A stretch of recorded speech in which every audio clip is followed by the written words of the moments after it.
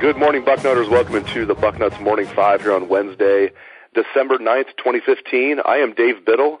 I am happy to be joined by Bucknuts columnist Brandon Castel. BCast with Chris Ash, unfortunately, moving on to Rutgers as head coach. I'm actually happy for Coach Ash, but unfortunately for Ohio State. With him moving on, who do you want to see as Coach Ash's replacement at Ohio State? Hey, Dave, that's a great question. First let me say I agree with you. I'm happy for Chris Ash. I'm happy for any guy that gets an opportunity to be a head coach in a major program. I've always said Rutgers is that program that I think you can win with for a short amount of time. I think it'll be hard to sustain success long term, but there's plenty of talent in the New Jersey area. It usually gets picked off by Ohio State and Michigan and Penn State, when they're on kind of the peaking point of their program. But you look at some of the kids that Ohio State's brought in. When you look at Malcolm Jenkins and Eli Apple and obviously Jabril Peppers up at Michigan. So there's a lot of talent up there. So I think that'll be a good thing for Chris Ash. I don't know how long you can sustain success at Rutgers playing against the rest of the Big Ten, but it'll be interesting to see what he can do. He did a tremendous job at Ohio State. It's almost a forgotten thing around Ohio State, how bad the defense was on the back end before Chris Ash got there. Go back to 3 years ago, and I remember saying that the one thing I thought that was preventing them from competing for national championships was their defense and really their back seven. It just wasn't good enough to play at that level. Chris Ash came in and did a great job, so I'm not surprised to see him get a head coaching job. A lot of names out there right now. I think Dave Aranda, the defensive coordinator at Wisconsin, where Chris Ash was originally, is a guy that I've seen a lot of people talk about as being interested, and that would create a lot of buzz. Another guy a name that you're going to hear a lot is probably Mel Tucker, a guy who was a former Ohio State assistant, and he's a guy that's been coaching the secondary for Nick Saban this season. It'll be interesting to see what happens, how much of a bump up in title he would get if he'd look at coming back to Ohio State. He was a guy that people had looked at last time when Ohio State was looking for a secondary coach. I think I'll be interested to see. There's some other names that are out there. Paul Rhodes, Chuck Heater's a guy that has coached for Urban Meyer before and is a defensive coordinator at Marshall. I think he'd be a good fit, although he's a Michigan alumnus, so I don't know if that would kind of work very well.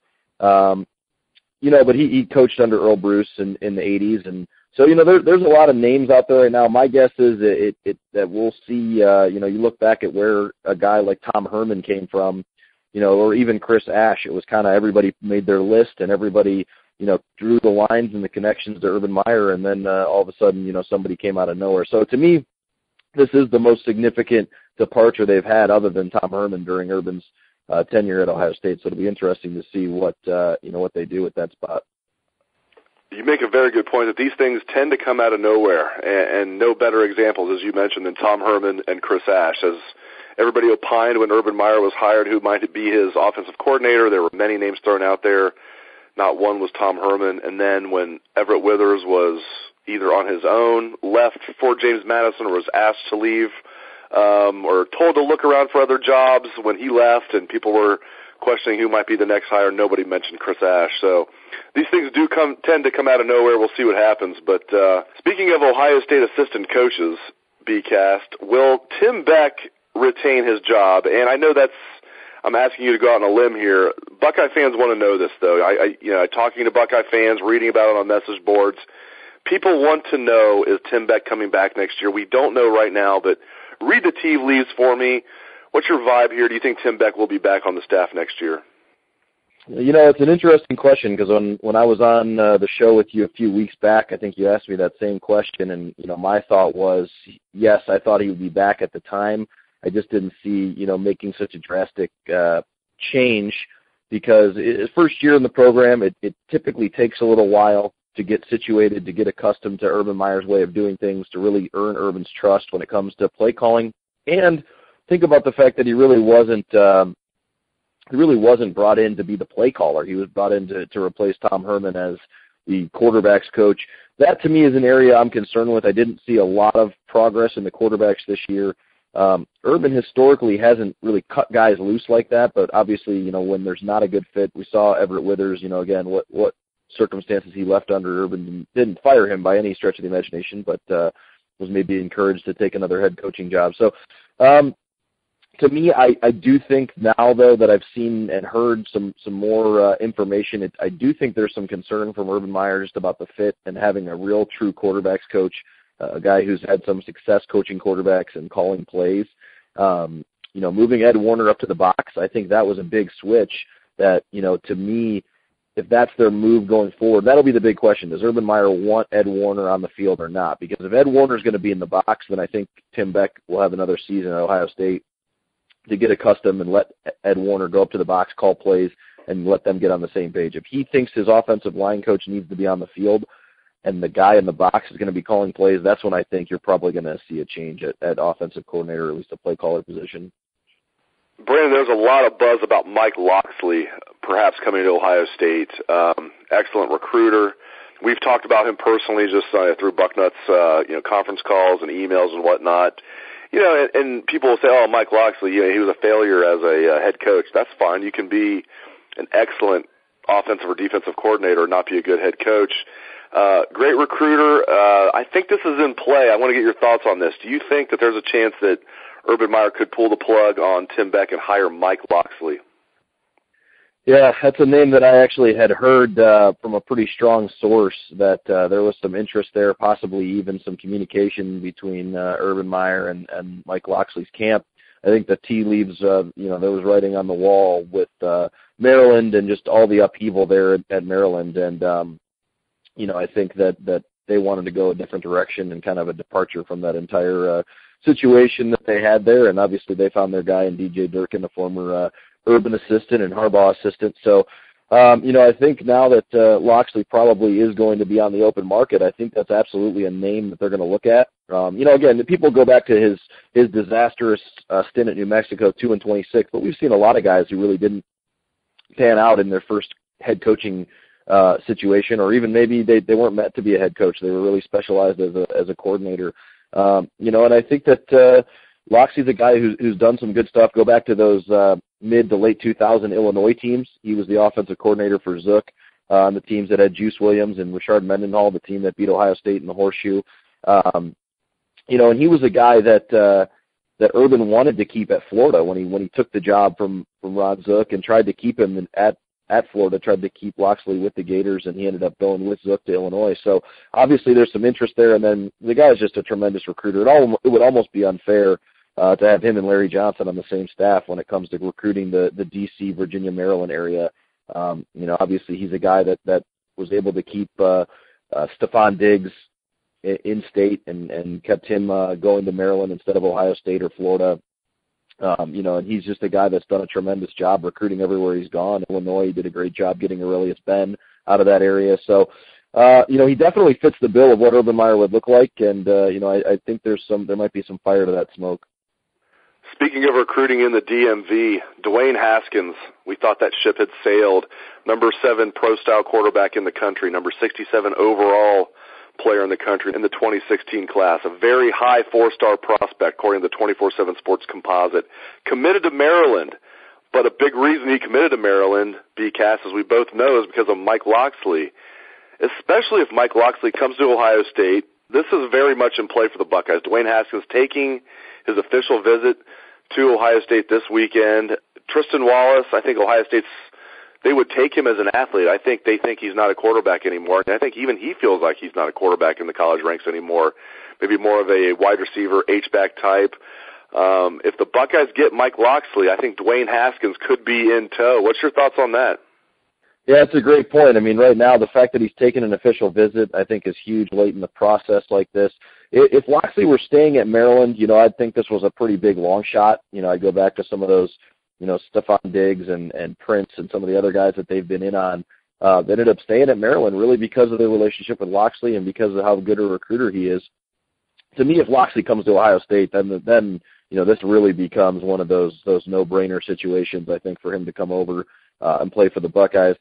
Otherwise, I think I like their chances now that Locksley's not at Maryland. It's kind of wide open. He took an official visit to Florida at the end of November, so clearly you're looking at a kid that's opening up his recruitment a little bit as we come down the stretch. So I like their chances right now. Just overall, we'll see how the visit goes. Hard to imagine it going anything but great, considering Urban Meyer and the success they've had there. It'll be interesting to see. He'll be coming in with some other guys who are already in the program, and Joe Burrow and Torrance Gibson if he ends up back at quarterback, and Stephen Collier and obviously J.T. Barrett and Cardale. We'll see what happens with him, but interesting to see if he is scared off at all by that when he gets on campus and really starts to think about the next 4 years of his life. But obviously there's a huge opportunity for him. Kid's an incredible passer. He would fit well into the system that they run here, and I think if they end up with Locksley, then I think it's a no-brainer. But otherwise, I like their chances, but I still like Maryland a little bit more unless Ohio State ends up with Locksley. I'm sure we'll talk to you a couple times before the game, but I want to get your initial thoughts on Ohio State versus Notre Dame in the Fiesta Bowl, throwback to 10 years ago exactly. Same two teams, same bowl game. Buckeyes are favored by 6.5 points, so looks like a good matchup for the Buckeyes BCast. One thing that I'm concerned about is, guys looking at the NFL, guys being disappointed that they're not in the college football playoff, or maybe even disappointed they're not in the Rose Bowl. And, that being said, I feel like guys like Joey Bosa and Ezekiel Elliott, they're such competitors, they're going to want to go out on a high note. Everybody wants to go on a high note, but I think everybody's different. I look at what happened a couple years ago. I think a couple of guys checked out. And then I think about 5 years ago, Cameron Hayward was a guy that, I was there at the Sugar Bowl, the game that didn't count against Arkansas, and Ohio State's trainers would tell him not to go back in the game because his shoulder was so bad. This was a senior playing in his last game, getting ready for the NFL draft, and he was like, he had none of it. He wanted to go back in there and play, and he did. So everybody's different. I tend to think this team's going to be motivated by understand the concern that maybe they won't be. Your thoughts on that? Your thoughts on just the matchup in general of Ohio State versus Notre Dame in the Fiesta Bowl?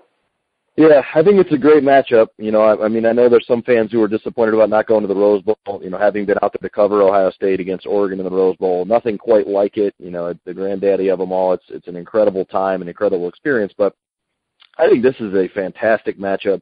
Like you said, a rematch of 10 years ago. But, really, obviously, totally different programs, totally different situations and coaches. And, but I think it's a fantastic matchup. If you go back and look at Notre Dame and what they've done this year, and so it's not like they've steamrolled a bunch of good teams, but their only 2 losses of the season were at Clemson by 2 and at Stanford by 2.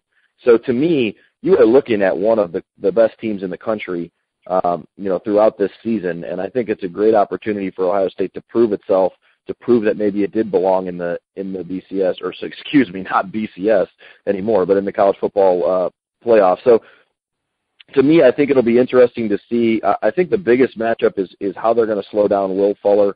The kid is a monster. He has 1,100 yards and 13 touchdowns this season. Obviously, we're going to look at Eli Apple as the guy who's going to draw covering him for most of the game, and you see a little Garyon Conley as well in there. But he's a kid who is among the best receivers in the country, and nobody's been able to slow him down this season. He's averaging 20 yards a catch this year, so the kid's having a monster season. That concerns me. I'm not worried about Chris Ash and his game prep, the fact that he's taken over a program. We saw what Tom Herman was able to do last year, so that doesn't concern me, but it does concern me just in general that this kid is a burner.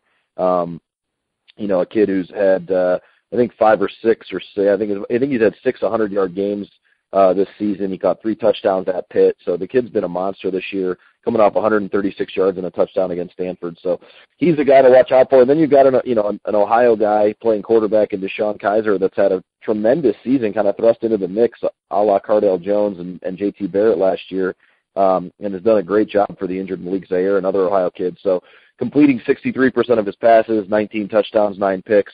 They're really balanced. They run the ball well. They've got 2 guys with over 700 yards rushing. So Ohio State defense better show up to play. They better come and bring their A game, because if they come into this thinking, Notre Dame's not that good because they have 2 losses and they're not as good as the teams they would have played in the college football playoff, they're gonna be a little bit surprised. This team can put points on the board in a hurry.